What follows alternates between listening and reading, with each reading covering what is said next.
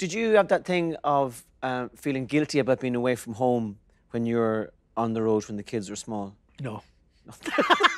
I enjoyed every minute of it. I know. Again, you look back on it and you think, could I have done something different? And you go, no, I couldn't. That's my job. That's what I do. Yeah. No, I never beat myself up over that because I that's what I do. And that's my job. I used to always say, it could be worse. I could be a long-haul truck driver. Those guys don't get home at all. Yeah. And they don't make half the money I'm making. So, Yeah. So, like, don't be moaning and weeping and beating yourself up over it. And, I think when I spend time, I never work Christmas and times like that. Oh, good man, fair play to you.